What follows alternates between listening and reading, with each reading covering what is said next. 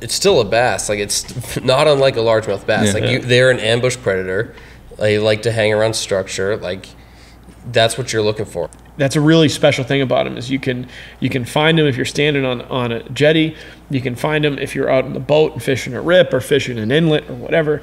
And then you can pretend like you're in the Bahamas and go find a sandbar or a sand flat or whatever and do it that way. There's something for everyone. Like when you're targeting striped bass. Yeah. You could be night fishing from surf, and it can be insane. You could go put live eels out at night and catch 40-inch fish. You could be the fly guy using super light gear, you targeting fish in smaller water, whatever it is. Like they will give you. You could chase them forever and not fish them the same way twice. Like it's just. Cool.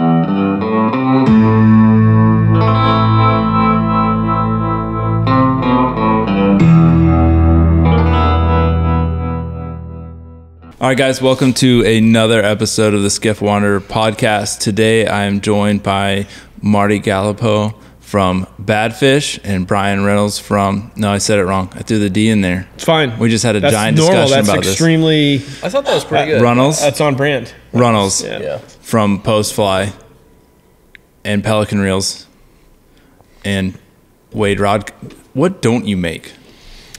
Money. It's money.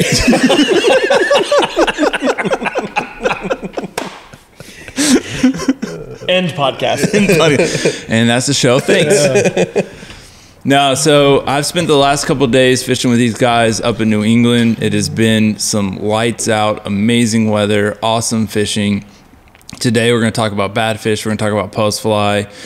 And we're going to go into some tips on striper fishing, albie fishing, which we've decided we hate or we love. Where are we at with that? So, I mean, it's still, obviously, it's a love-hate. We spent, what did we spend? 10 hours that day. Yeah. It was hate.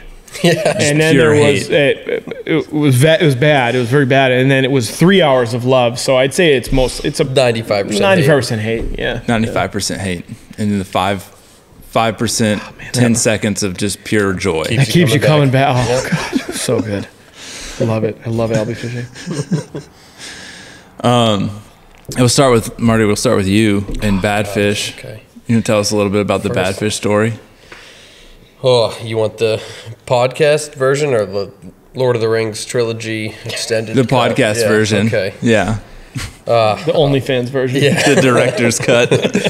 I won't go too far back, but I guess the first thing we started with was my buddy Dylan and I, who I started with. His boat down in Newport was called Badfish. He had named the boat Badfish, and I had gotten really into fishing in college. Specifically, just started saltwater fly fishing. Actually, I don't even know if I had started fly fishing, but I was crazy into fishing, and then I started seeing like YouTube videos of saltwater fly fishing for a tarpon or permit or whatever, and I was like, oh my God, this is the coolest thing I've ever seen. And I knew that Dylan had fly fished, so I hit him up and I was like, hey, are you still fly fishing? He's like, yeah, it's been a little while, but I moved home from college and back to Newport, and we started going out and we started filming ourselves on like GoPros and like GoPro One, the old taking terrible videos, and we had called ourselves like Team Badfish, which was very cheesy, but we had Instagram had just started, so we were taking really goofy Instagram photos and like over filtering them. This is 2012, 2013. Yeah, this is like the time to get into Instagram. I know, we were like the third fishing account on Instagram, which was probably beneficial. But we were just taking these like oversaturated photos and like editing the crap out of them. But we started building a following because it was like the Wild West of Instagram. Right. So then we took our like Team Badfish name, whatever, called it Badfish Angling, which was also a terrible name. And then they just kind of like started building following, started sharing content, and got to a point where we had been sharing a bunch of content. We were trying to create this like aggregated, basically a YouTube, but just fishing stuff. So that was going to be tough to compete with YouTube. But we were sharing a bunch of content. We were like, you know what? We can make some of this. Like we can do a pretty good job at making fishing content. Like we're already out here. So we got a couple, DSLR cameras, nothing too crazy, and convinced someone to give us $500 to shoot a fishing video, a little branded video. Did that a couple times, and that kind of kicked off the production company side. And then you've since like what are you guys up to nowadays? Well, yeah, a big journey from then, but nowadays, I joined Brian in, what was it? 18, 19. 1819. And Brian, well, of course he'll share the story, but with the fly fishing subscription box, he had wanted to get into kind of like some saltwater tackle. One of the first things that you when you first started the subscription box was you had started with a tackle subscription, right? What? in the early days of Postfly, you had started with you had been getting a subscription. Yes, it was kind of like the inspiration for the whole thing. Yeah. So we kind of wanted to do a good job at that. We're trying to think of names for a tackle subscription, whatever. And we're like, well, we got this brand called Badfish, very saltwater focused. Why don't we just use that? It's perfect. So jumped into that, started a subscription, started doing products, and kind of brings us to where we are today. I got you. Brian, Postfly, how'd that all get started? The year was 1905. I tried to do the 60-second version of this. I grew up being super passionate about fishing, not fly fishing. Never really got into that until a little bit later. But did a ton of striped bass fishing and just loved it and tried to do it whenever, tried to fish whenever I could. I got introduced to fly fishing when, probably my early 20s after college at some point. And I was living in Boston at the time, and I was enamored with fly fishing. I thought it was great. I was like, damn, this is fucking cool. You can, you can do it a million different ways. You can do the trout thing. You can do the saltwater thing. This is fantastic. I sucked at it. But I wanted to learn more, and I wanted to get better. But there was nothing. I mean, this was 2012, 13, same time. That same time that Marty was getting going with Badfish.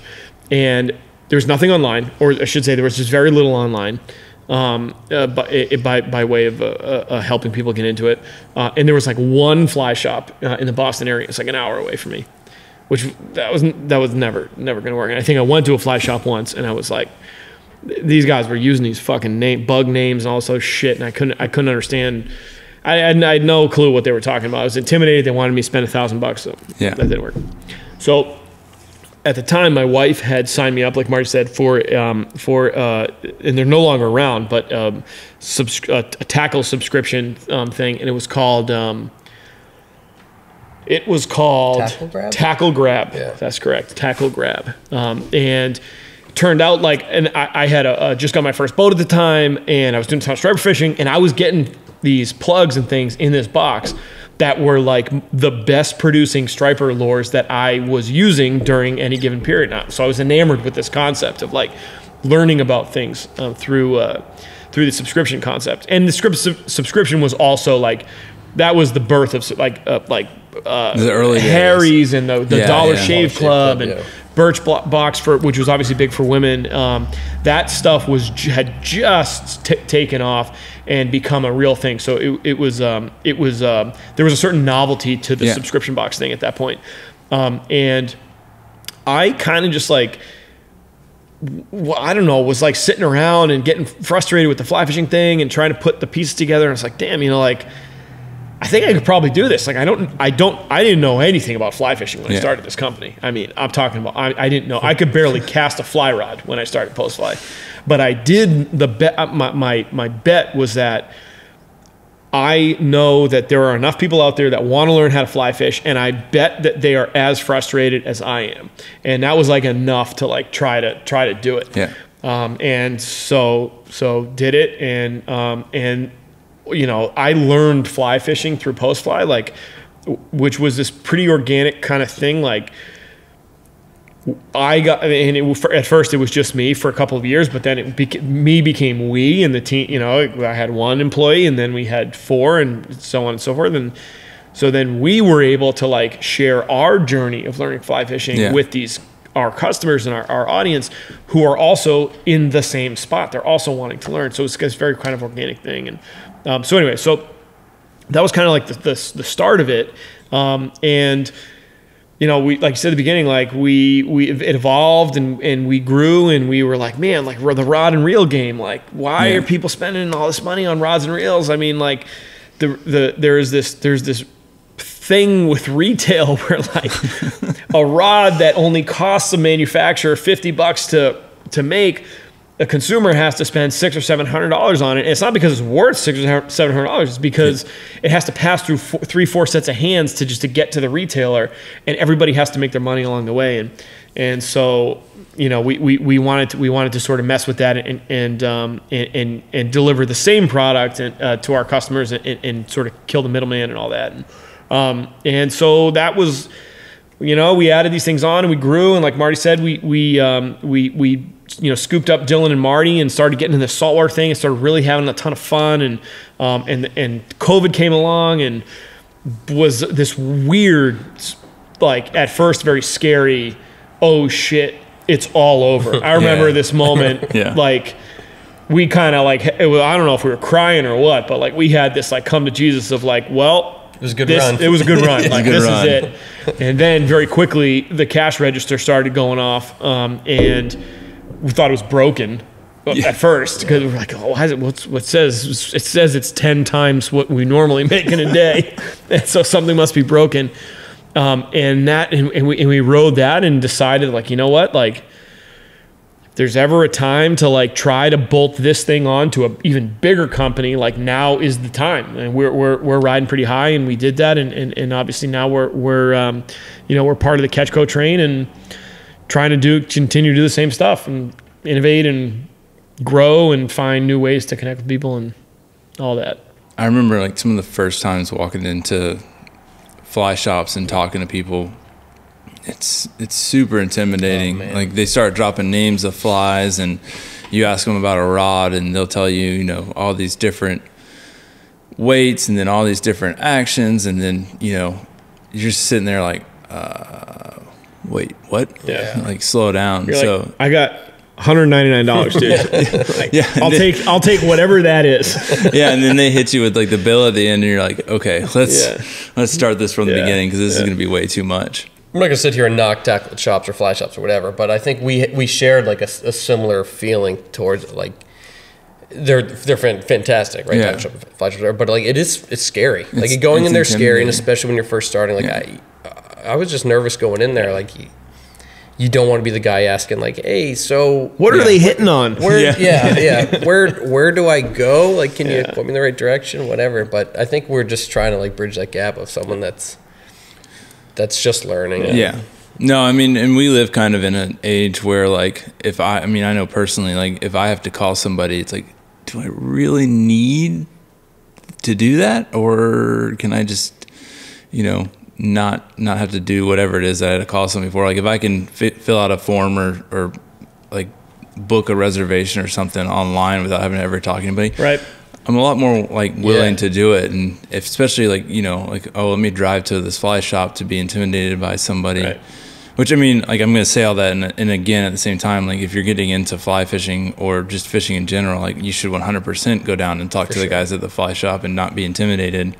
But that doesn't, just saying that doesn't make it any less intimidating. It's tough. There's like, that's one of the main, I think the main barriers with fly fishing is that you have there is a lot of like tactile learning you have to do. You have to learn how to cast fly rod. That's intimidating. Yeah. You know, someone has to teach you how to do that. Right. So there's a thing there. And then there's that first sort of waltz into a shop where you're like, when you don't know something and there's a lot to learn, and there's scientific names of animals and things involved and all this stuff, like, there's a lot of reasons not to. There's a lot of reasons to talk yourself out of doing that. Yeah. Anyway, and that's we like. I think both brands like that's kind of like what we tapped into. It's like, how do we help you get comfortable with that? Yeah. How can we provide these products and services to cater to that? And get you comfortable and on your way with fishing. Like listening to that and the approach you guys have had has been like really similar to the approach of the content like I'm trying to create is like, how can I get information to someone that's starting out?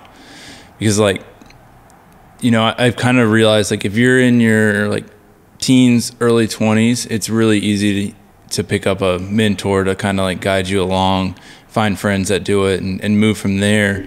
But like you get into your late 20s, early 30s, and probably even older, like you go start talking, like the way I've kind of seen it is people start kind of seeing you as a threat.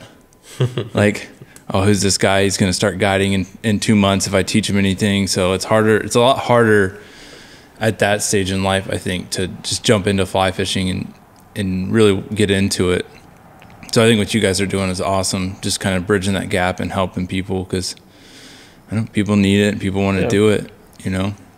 Sort of an interesting thing with like beginners too is like when we got going, they were ignored. Like the big brands were ignoring beginners. They were like everyone was focused on like selling the $1,000 rod and the $1,000 reel and all that stuff, which was like that's great stuff. I mean, I'm not it's high quality stuff. Eventually, you're going to go out and spend that on a rod. Eventually, you will, right? But largely the beginners were fully ignored, which perfect time, right? Like to come in and do this type of stuff was recognizing that and being like, oh, well, actually, like we can ignore experts. We can ignore the dudes that are spending a lot of money on stuff. Yeah. But there's few of them, and there are a lot of people at the front door trying to be like, hey, man, like how do I spend a little bit of money and start getting into this thing and learn it? It seems like the whole industry is slowly gravitating towards like how do we get more people involved in this? Yeah.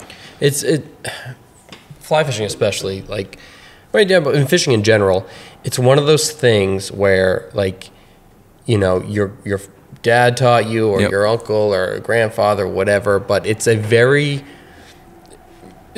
like show me kind of thing. It's like unless someone shows you how to do it, that shows you how to not like shows you out in the water how to do stuff, like you have no idea. It's not like you grab a guitar and you want to learn guitar. It's like, okay, I'll sit in my chair and watch a video and watch some tutorials. Like you have to get out there on the water and you have to do it. And like most of the stuff is probably until, you know, pretty recently has to be shown to you.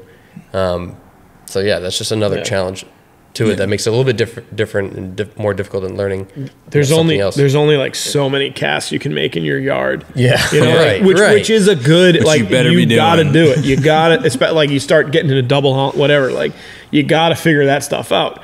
But until you get out on a boat or go run around on the surf or whatever, and you got the wind in your face and the fish are blowing up and you're freaking out and whatever, like it doesn't matter if you have 1,000 hours of casting in your yard, you're gonna fumble. Oh, I was falling apart in front of Albies left and right yesterday. Like the last 2 days, like they'd be frothing all around the boat, and I'm like, how do I throw this rod again? What am I doing here? Like you blind cast perfectly, you know, for an hour straight, and then the fish show up, and then all of a sudden, like, it's amazing. The line knots up, it gets caught on everything, you can't cast. That's how it always goes. Oh my goodness. It's amazing. That is like an interesting, it would be great for like you should have a psychiatrist come on and like try to figure out like what is that thing for like fishermen where when it's on, you lose control of your body, you lose control of your brain, you have to pee at all the same time. Like everything happens all at once.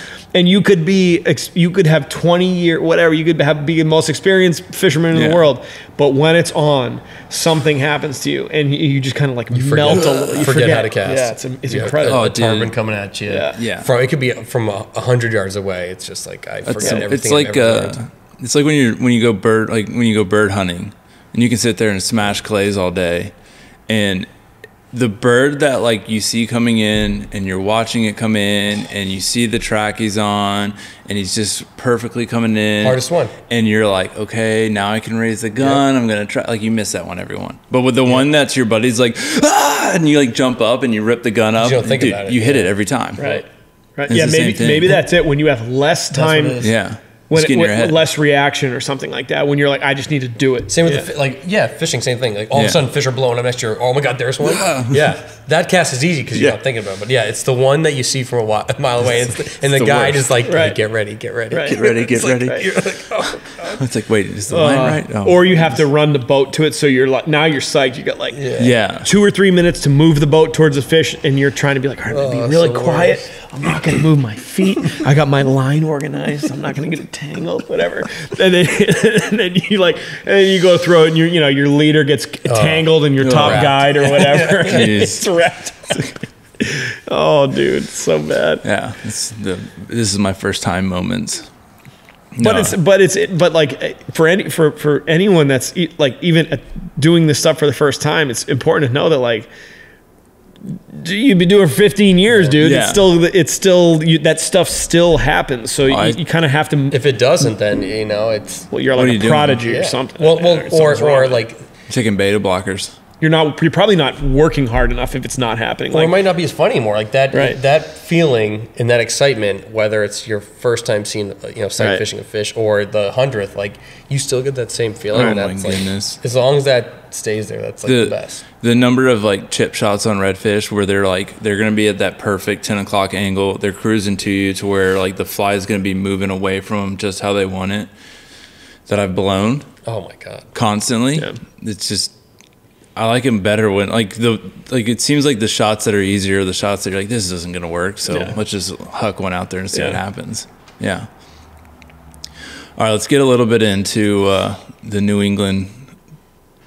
I don't even know what you would call it. Clam chowder. We had a good couple of days. The New England standard of fishing. Yeah. Which it seems like to me, like when you guys grew up here, like was Albie fishing always what it is today? Like not just in numbers, but in like it's almost become a thing that it's like we're going to New England for Albie fishing. Yeah. I don't think so. My answer is no. Unequivocally no. Do you know like what happened? Somebody made it look cool on YouTube. Honestly, probably the internet. Yeah. Probably Instagram. I mean, I'm sure Some I'm like sure you small tackle company that like just sends you stuff in the mail. Yeah, like in a subscription format, something like that. Well, no, but I bet if you were to talk to some dudes that were 20 years older than us and ask them the same question, they'll be like, "Hell yeah, man, we've been doing Albies forever." Forever. But they weren't telling anybody about it, and there was no Instagram, and people were. When we grew up, the obsession, the only thing people thought about was striped bass. Yeah. Bluefish were ignored. We have a flounder fishery up here that is incredible. There's a cod and haddock and groundfish, whatever, incredible. That gets largely ignored by the inshore fishermen because of striped bass, which gets a ton of attention, gets a ton of resources, money, conservation, all this type of stuff. And I think that's probably the Albie thing was protected by the internet not being there. For people to ruin it. Because I mean, I went to college on Long Island and like never heard of like we should go chase Albies. Yeah. Well. Like I was saying, how I got into fly fishing from watching YouTube videos and seeing like how cool it is. It's probably the same thing. It's like the YouTube and like these people making cool edits and cool videos were how I discovered this. Like that's probably the same thing happened with Albies. As soon as someone saw it and saw the action that goes down and how crazy it is, and like even if you hear about whatever, like once you see that, it's like, oh, okay, this makes sense. This is crazy. Like, I got to do it. And another weird thing about it too is that it's like. It's a month long.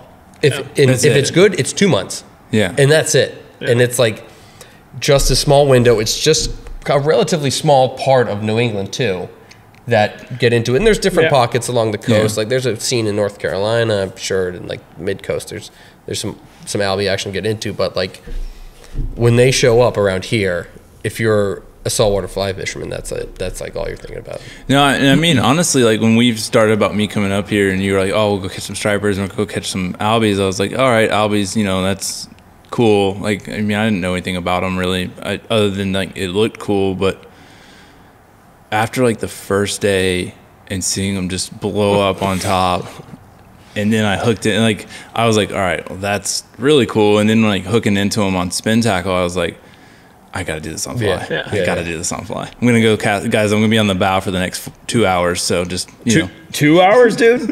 I don't know. I think I was like 6, maybe 7 hours.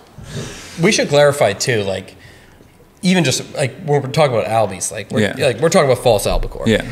And anywhere south of the Mason-Dixon, people are calling these bonita, right? And they don't give a shit about them. They don't care at all about them. In Florida, they use it as shark bait. Like, it's not a sport fish. But up here, maybe it's because we're limited in the species that show up, especially inshore. We have a short season.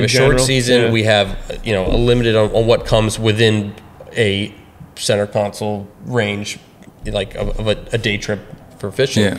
We got striped bass, bluefish, and then it's like this is the third part of that. So like we get excited about it, we care about it. They get big here, but yeah, you go to different parts of the country, they're like, "What are you doing? This is bait." It's pretty incredible. Like the whole thing. I mean, it's like a full downsize of gear to do this. So you go to the small, like the skinniest, smallest saltwater setups that you have, and you're fishing for tiny tuna. I mean, like that's at the end of the day, that's what these things are.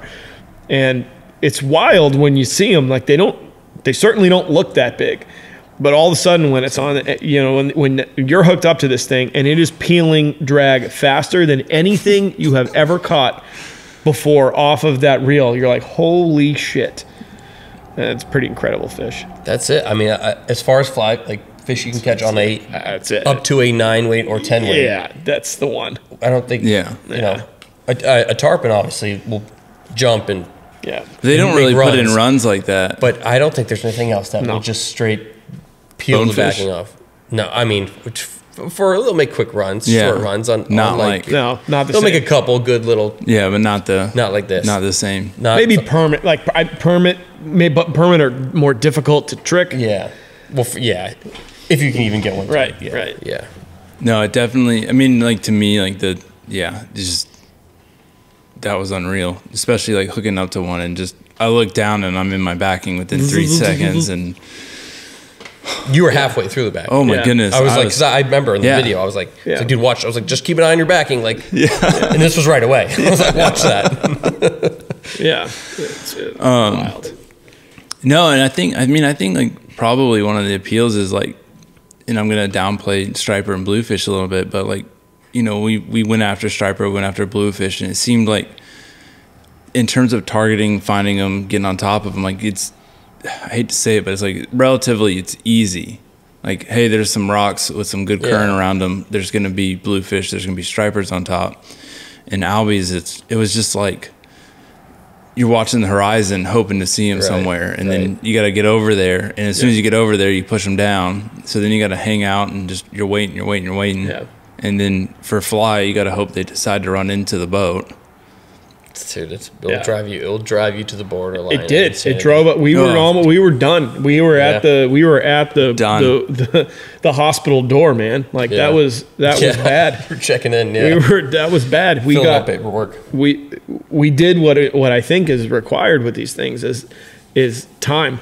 Yeah. Like something needs to change. If it's not happening, something needs to change. Tide, wind, temperature, whatever, day, night, whatever it is. Yeah. And we went long enough to go through 2 tide changes, and that's what it took. And it was on the money on the tide change. Yeah. That suddenly it was a new day, and we went from not being able to feed them at all to everything. Not being able to not feed them. Yeah. Which is super interesting. You make a good point about like striped bass and bluefish as far as finding them. Like the accessibility of those fish is what makes this fishery special. Like you can go to a shoreline, you can go to a jetty, you can go to a beach and be able to have a chance at catching a striped bass. And that's like that I think is pretty unique to our Northeast fishery. Is like that someone, especially learning or whatever, You don't need a boat. You just need like a decent setup and can be able to chase this fish at least for our 4 or 5 month window here. It seemed like every little rock outcropping we went past the last 2 days had 3 or 4 guys standing on it. Oh yeah. Yeah. Ready to go. Yeah. Just waiting. All right, so let's talk a little bit about stripers though, because that is like the bread and butter. That's like, you think New England saltwater fishing. It's America's fish. Yeah. Saltwater fish. Do you guys remember like when you started let's go with getting serious about, we want to go chase stripers. Like, what's the weather doing? Should we be at work or should we be striper fishing? You kick this off. You've been doing it longer. I grew up doing it. Like I remember. Gosh, I remember. I mean, I was real young, even as a kid, like living down in New Jersey and like seeing guys fish on the beach and seeing big fish swim around in knee deep water in the surf and whatever.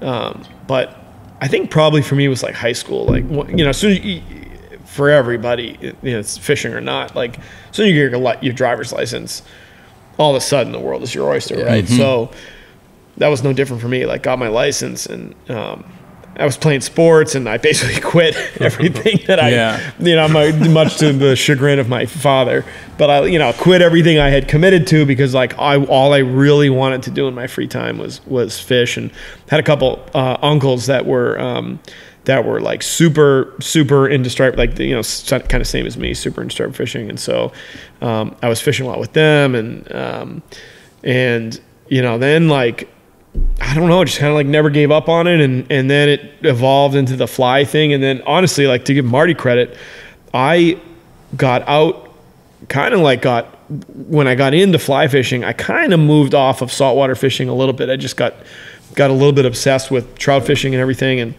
all of a sudden Marty was in the picture and like started fishing with this guy, and I'm like, Jesus Christ, like this guy knows what he's doing, and that's, I think, like for when we started hanging out and working together and fishing together, and it was like, then it started to be like, to your comment, like, well, what's the wind and the weather and the tide? Like we started being real picky. Mm-hmm. Like if we could pick a tide and a temperature and a wind direction and be like, that's when we're going fishing because we know what will happen with this combination of things. And more often than not, you'd be right because you'd done enough.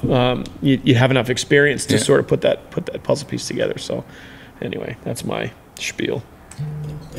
Like I mentioned earlier, I didn't get into saltwater fishing until college, and when I started, it was down in Florida on the Panhandle.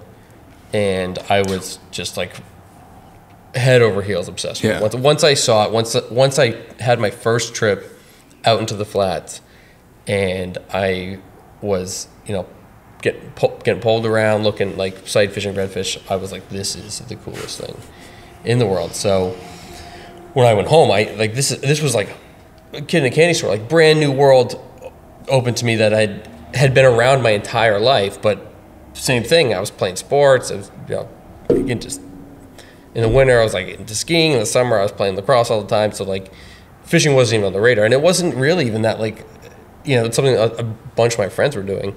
But I now was like obsessed with it. So I got home, and then that same kind of type of fishing started to translate into like what we're doing here. Like, okay, it's sight fishing. It's a little bit different. Like we're not necessarily poling a flat, which I mean you can do around here, but it's a little bit limited. But it's like, you're looking for fish on top. You're working down beaches. Like you're still sight fishing. You're still like engaged with it, and I like that. It just like took over for me. So, went all in, and then once Brian and I started working together up here, it was like, all right, well, we've got a pretty cool fishery out here. Yeah, I mean, this is like ground zero for striper fishing up here for sure. Because for one, like up here, it's one of the, unlike some areas in like southern New England, like where you might find a mixed bag. Like up here, it's like striper fishing. Like that's it from as soon as we get that first warm day in May till basically November here. It's like it's striped bass. Yeah. So we put the time in. We started seeing like signs of us like, hey, you know what, maybe we're figuring this out a little bit.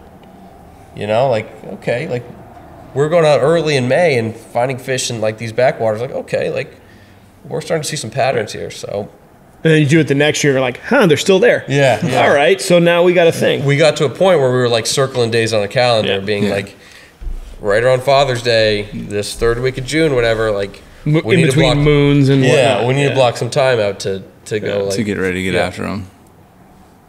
Important distinction also that I just thought of, like when we were talking about albies and we're saying like, oh, like fish for albies around here, like we are in basically as far north in Massachusetts as you could go on the coast, like right before the border of New Hampshire in Newbury. There are no albies up here. So like Marty was just saying, like basically our fishery is striped bass. We get some bluefish to mix in, and you could go tuna fishing from here. But that's only recently. That was only last year. Well, yeah, it comes and goes, but sometimes they're here, sometimes they're not. But like it is a striped bass fishery. We got a hump to the south side of Cape Cod to go albie fishing. So just to rewind it back to that, like these albies for some reason hit the south side of Cape Cod and do not go around. Don't go through. There's a canal that they could go through to come up here. So it separates, and there's a ton of other species that hang out down there. But that's like the dividing line for us. Like it's everything north of there, striped bass. That's it. That's what the fishery is going to be. You want to get brave and start spending money. You can fish for tuna. We got great bluefin tuna fishery here. It's not necessarily a fly game. These things get quite large. Some psychos do it, God, it's like 2 days of fighting one fish. I mean, dude, even on the ridiculous conventional 130-pound gear, like reeling in an 800-pound tuna is such a chore.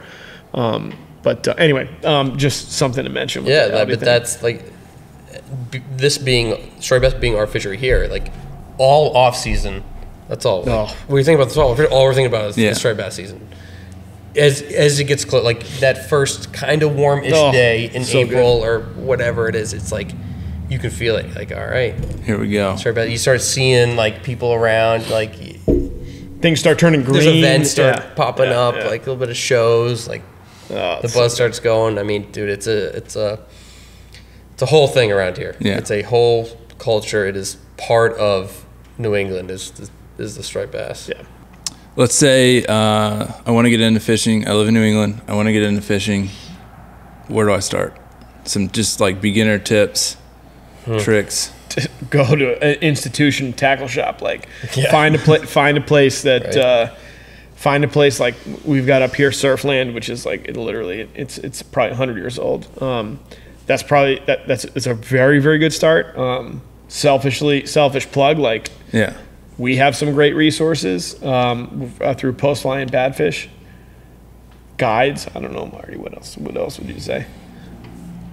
I guess like where I'm going is like somebody's got like all the gear and they want to know like what should I be looking for, like where should I go, what should I do, kind of deal. You've got that far as to get like a good inshore spin or fly setup. I mean, like I was saying earlier, like the access that we have here in New England is great. Like there is, for every coastline that has a bunch of mansions on it, there's still some access points that you can go to. Like there are still designated public access points we get to. Certain beaches, like you can get to. Some of the beaches, like they don't allow fishing certain hours, whatever it is, for people swimming, family, whatever. I don't know why, but like the beauty of New England is the extended coastline all the way, to the tip of Maine. So I mean, like use Google Maps. Look up parks. Most places like allow fishing. It's like any place you can get down to the water. Start chucking. Why not? That's the thing. Like that's the beauty of these fish. Like most of these striped bass like will be in a cast length. In a reachable cast. So exploring beaches, jetties, whatever it is. I mean, everything that we saw, like they're just stacked on rocks. Yep. It's like moving where the water's moving. Like whether it's like whitewater because the waves are smashing and stuff, or current or whatever. Like they're just hanging out, waiting for something to get knocked off its mooring and get sucked in. eat it. It's not. It's still a bass. Like it's not unlike a largemouth bass. Like they're an ambush predator. They like to hang around structure. Like that's what you're looking for. You know, you're looking for submerged rocks, like reefs. They're probably there. That's the thing. If you're on the coast and it looks fishy, they're probably there. Yeah. And keep trying different things. Which is so cool because like you get into like redfish and you know there's certain tides, there's certain places, there's certain times when you can easily like walk out to them. But a lot of times like, you know, if everything's not really lined up, you can't really just put your boots on and go after them. Versus like these stripers, like, you know, like we just said, like if you can access the water, they're probably there somewhere. Yeah. It might not be the right time. They might not eat. Tide, they might not eat, but they're probably there. Yeah. One thing that's cool with them too is they give you like all these different looks. Like we're talking about, you know, I just say like, oh, they like the moving water and white water and current, whatever. But then we'll find them on these like what anybody else would look at and be like, that's a bonefish flat. Yeah. You know, it's like it's this white sand. You know, it's 2.5, 3 feet, and we've seen schools of these 40-inch, 50-inch bass, hundreds of them.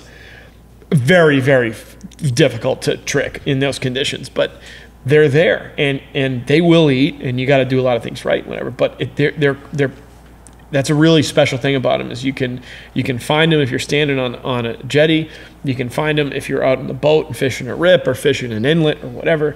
And then you can pretend like you're in the Bahamas and go find a sandbar or a sand flat or whatever and do it that way. And you can employ all different, you know, that gives you like, the more you learn about fishing, you learn all these different techniques. Yeah. You get into fly fishing, you learn different flies and different methods and all the different things. There's something for everyone. Yeah. Like when you're targeting striped bass. Yeah. You could be night fishing from surf, and it can be insane. You could go put live eels out at night and like catch 40-inch fish. You could be the fly guy using super light gear, you targeting fish in smaller water, whatever it is. Like they will give you. You could chase them forever and not fish them the same way twice. Like it's just so many different ways to chase them. We still find different ways and still. No, I mean I'm completely enamored and trying to figure out how frequently I can get up here and keep chasing them because it's. You got to come up for the the first half of June program. Yeah, that's a pretty good one. Yeah, that's a different one. Because even like that one that I got. That one striper I got to eat, like he was only like he ate and ran off with the hook. I don't think the hook ever really made it into his mouth, but like that was a different fight. And that immediately felt like a different fight. I forget how hard they fight compared to other fish a lot until like you hook a good one and you're reminded. Because it's the same size. It's like a lot of different fish that we chase in like the southeast, whatever. But they got some spunk to it. They're feisty. Yeah, I mean, that one, like, I was like, I'm going into the backing quick. Yeah. And even, like, fighting them on spin tackles, ridiculous. But those bluefish, though. Oh, my goodness. Those things are mean. Those are big ones, too. Like, the ones we were catching. So, like, I went to college, Eastern Long Island Sound, so we didn't get them that big. We'd basically look for schools of bunker and start chasing them around the schools of bunker. But they were, like, if we ever saw one that size, we would have been like, this is crazy. And that's every single one is as big as those ones were that we were catching, and those things they didn't want to come to the boat. People love to knock bluefish for a variety of reasons. I mean, even the spin guy that likes to catch fish and keep fish and eat fish, they don't like them because they're oily and they don't taste good, which is they don't know how to cook. That's the problem. They don't know what they're doing. On fly, they have teeth and they'll destroy your stuff. But like as far as a game fish that is fun to catch, it doesn't get any better. They'll annihilate anything. Yeah. When a striped bass would turn something down or they're being picky, whatever. A bluefish will annihilate anything. It will send a topwater into space. Like they're super aggressive. They fight twice as hard as striped bass, if not more. Yeah. I mean, it's like one of the ultimate game fish. Yeah. No. And when if you're going to eat a fish, bluefish are a good one to eat. Fantastic. And if you do it right, which is not that hard, because all you got to do is put on a smoker for all you freaking bluefish haters out there. You just get a smoker and smoke and brine it and smoke the damn thing. And you can make the stuff taste like candy. Eating it on its own, you can turn it into a dip, like a pate type thing. You can steak them. I mean, you can do it a million different ways. And like people shit all over this stuff. They think it's like a junk. They go out fishing for stripers. They're like, oh damn it, like we're on bluefish. Blues are everywhere. They leave and go find. Get through the bluefish. They go somewhere else where they can't find any fish. Yeah. Because they were catching too many bluefish at the other place, which is whatever. I find it like if you bleed them, I think the big thing is like they'll bleed out into the meat. If you can bleed those fish, I mean, smoking them is fantastic. But if you do it right, bleed them immediately. Like you said, get on ice. I mean, it can be some of the best grilled fish. I've learned, like, with just fish in general, like, knock them in the head, bleed them out, get them on ice. Like, it doesn't matter what it is. You do that, it's 100 times better. Yeah. Never take a fish that you catch and just throw it on the deck of the boat or in the cooler or what. I mean, you see, like, not probably so much with guides, but like head boat, party boat type things where they're bringing 50 people out and they're catching fish, and they just take the damn fish and they throw it in a bucket, sitting in the sun for 6 hours while everyone's fishing. And that's half of that fish is going to be wasted. Yeah. You got if you have a knife, I mean, a reasonably sharp knife, a freaking Swiss Army, anything. If you're going to eat a fish, doesn't matter what it is. Cut it below the throat, get the blood out of it, and put it in something that's cold. And you can eat it raw. You can eat it on your drive home. But you got to get the blood out of it. That's probably the number one thing. Somebody needs to make like a really good, what's it called? Ikejima. You heard of that? Ikejime, yes. Like a really good tool for that. I got one off like Amazon or something. It was terrible. Yeah. Someone told me I have to use piano wire.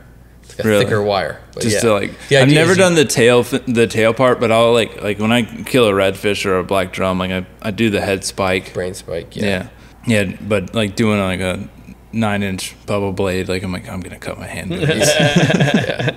But the thought process behind the Ikejime is you run a cord through the nervous system of the spine, and it just shuts off all sensory to the other fish, so there's less stress and whatever. Yeah. Ruining the meat. Yeah. I got to get more into that. I wonder, I was just going to say, I wonder if there, I mean, I'm sure there is, but I wonder if there's like some science there. Like, oh, yeah. I'm sure that's why my point is, I'm sure there is. Yeah. Where can we go learn more about that? Like, who is publishing this stuff? I heard it on a podcast. That would be great to like understand that a bit more. Well, now any of your listeners just heard it here. So. Boom. Ikejime, baby. Google it. It's Japanese. It's Japanese for smash it in the head with a spear. Shove a spike through its brain. Yeah. All right, so the final question. And Marty, you've been given a heads up. Brian, you're in the cold on this one. I wish I didn't get a heads up. It makes it worse. Overthought it. Do you want to go first then? No, I want to do what Brian says. Okay. Brian, if you could go fish anywhere in the world, where would it be? What would you be fishing for? Such a hard question. I mean, on the one hand, like I've been lucky in life and been able to go some places and do some pretty cool things and see some pretty cool things and fish and everything.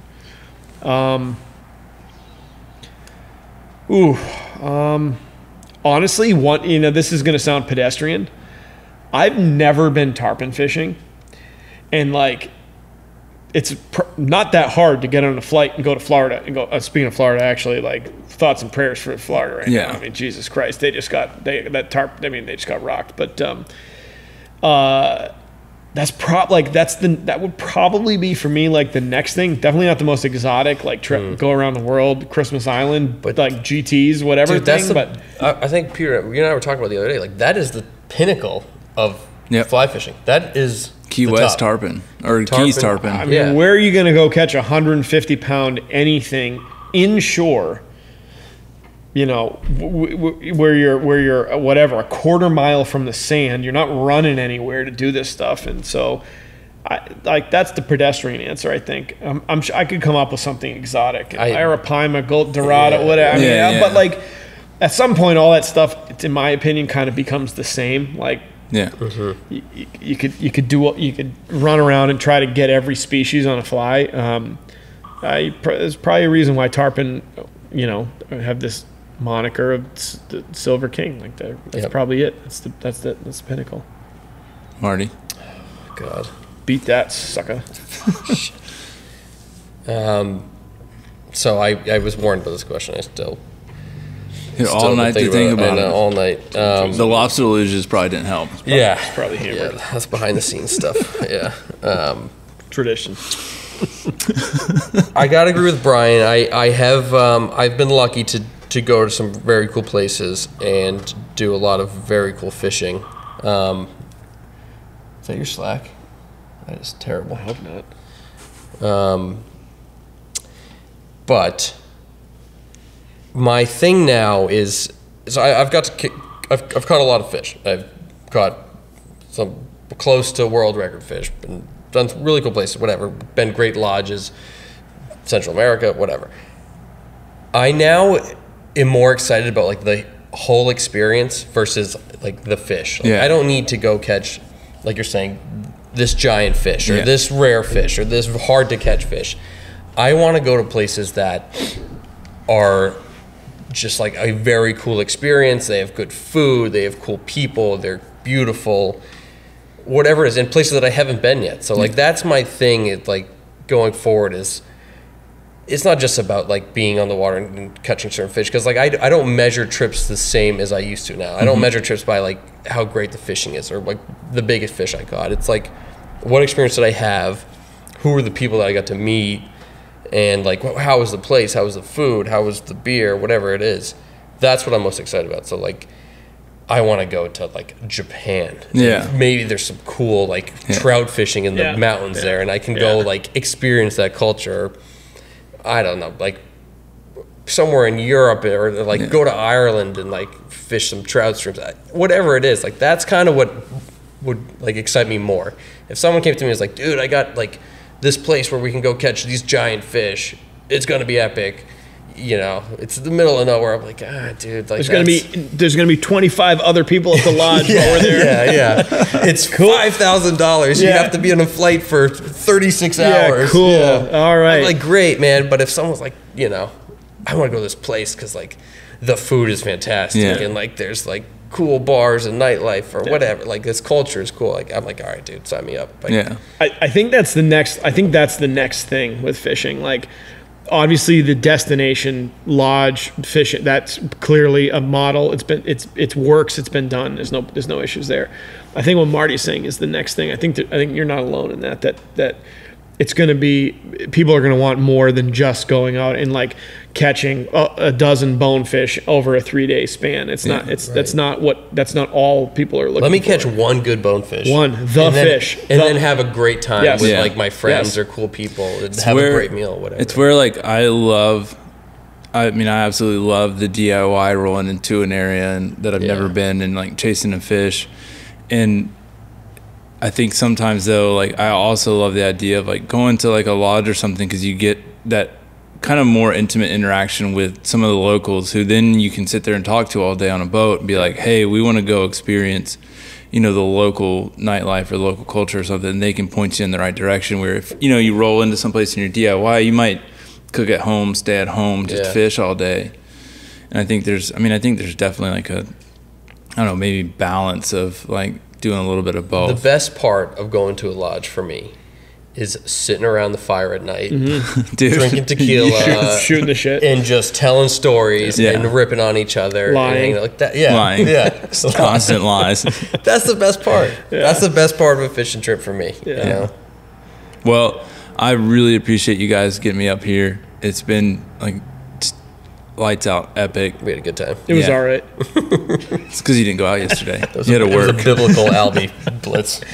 Once in a generation. I got to work on this working thing. I don't know why I'm doing it so much.